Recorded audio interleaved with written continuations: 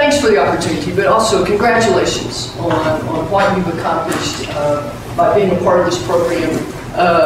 Thanks for caring so much to put in the additional hours and effort to try to make yourself better in the workplace. That's very commendable. A lot of people would not put forth the effort because it's easier just to kind of maintain and go and get my paycheck and what does it matter? So I think that says a lot about you as individuals and probably says a lot about the team that you're a part of, that you have that kind of motivation. Thanks for taking care of everyone in the department, in your departments. And the reason I say that is that I could not exist without the administrative support staff that we have in the athletic department. And quite honestly, this is pretty amazing. We have about 90 staff members, and of those, we really have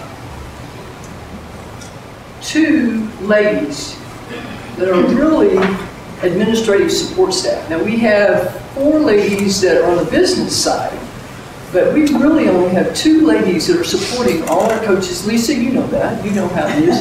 It's pretty amazing what they do. And Lisa Padron is my associate administrative person, and she is my mom away from home.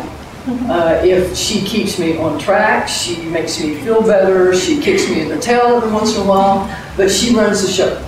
So thank you for what you do. Well, we could not exist. We could not go.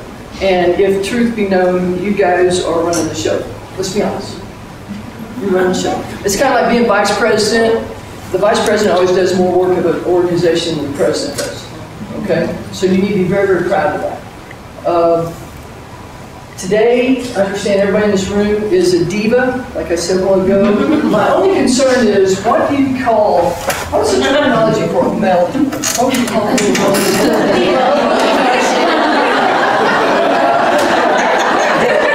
depends on who you're talking to.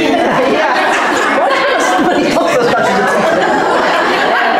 can't think of some words, but I can't say that.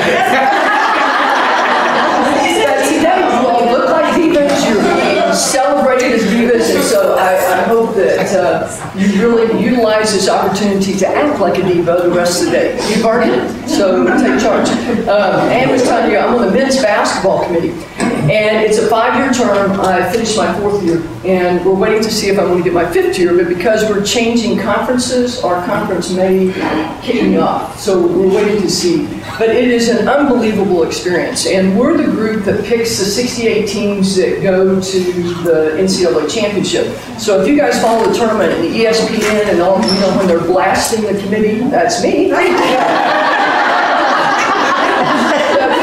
get some little perks, and because of that, my staff, you know, when we go to the Final Four, we're taken to the games that every night, and show the police escorted limos, and I mean, it's unbelievable. When I went to the Final Four in Houston, I didn't have a room, I had a suite. You know, when we go around, because the local organizing committees are trying to get more Final Fours back, so they wine and dine these 10 people, so it's pretty unbelievable. But so my staff calls me a diva, I want to give you this experience, and I don't want, it's hilarious, and I don't want you to think this is an ego thing, but the last real diva experience I had was we had a meeting this fall in New Orleans, and so when you get to the airport, a member of the local organizing committee meets you, and then they have a driver that takes you to the hotel. So when I got there, this young lady was there, and I had forgotten some things at home, and I said, is there any way, where we're staying downtown, is there a department store or something that I can pick some things up at? Excuse me. And she said, well, but we'll take you by. I said, no, just get me downtown and I'll walk. No, we'll take you by. So she talked to the driver, so when I got to the car, I mean, it's a driver with a hat, you know, it's a black town car, tinted glass, the whole bit. Me in the back seat, him driving. And so he says, oh, I'll just run you by Walmart.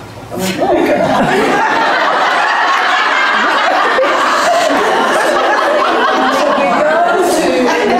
And we, you know, the Walmart we stopped in probably wasn't the best side of New Orleans, but we stopped at Walmart, and he was right at the front door. Out of the car, opens my door. I run into Walmart to get my pantyhose. And all these people are watching. And then, you know, when I come back out, he's standing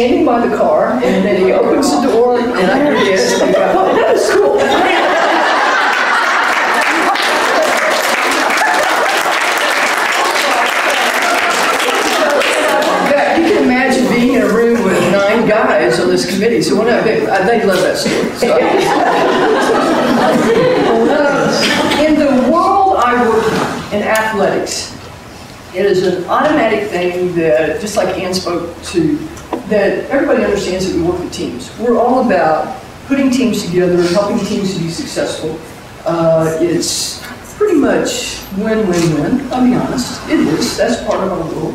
But it's winning in a lot of different areas. It's winning with the kids academically, athletically, socially. There's a lot of, and it's a business. It's a multi-million-dollar business. So it's a very difficult thing to balance, that you're running a business, but at the same time, we're supposed to be helping to educate 18, 19, 20-year-olds and helping them grow up. And it's sometimes a difficult thing to balance. So if you have a young person that messes up, but you really need to win the game, and do you sit them on the bench? It's tough. It's a lot. If you were on the inside, it would be pretty amazing sometimes the dynamics we have to go through in raising these kids in the middle of $1 million business. But I think the one thing that I think you would be very surprised about if we're known for a campus of diversity. But if we would sit and visit in this room, we would find out that we have a lot more things in common than we have that are diverse. And one of probably the most common things that we all share is this experience of being on teams. There is not one person in this room that has not been on a team.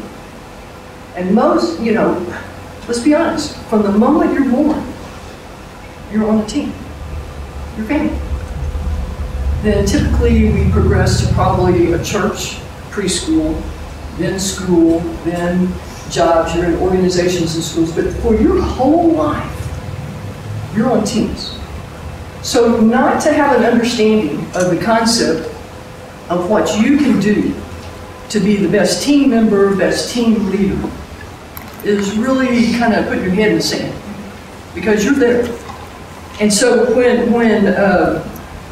when we talk about teamwork, I want you to remember that that's not an evil, when people say teams, oh, that's those athletic people because they're just trying to win at all costs. No, baby, that's you.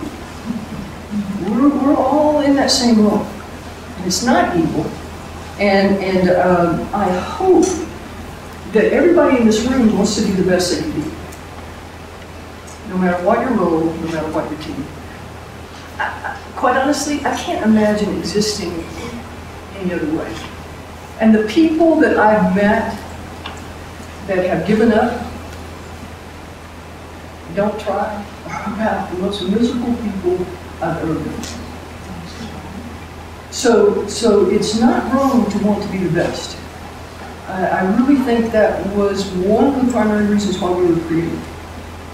Because we were created to be here and I'm going to express some things about my faith, and in no way do I want to be insulted to anyone. This is my philosophy. And we were really created here to worship God. And the best way you can worship Him is that you make something of yourself. So I think that's very, very important. I also believe that there's a plan for all of us. I believe we all have a life plan. The difficulty of it is some of us are going to figure it out quicker than others. But that's what life is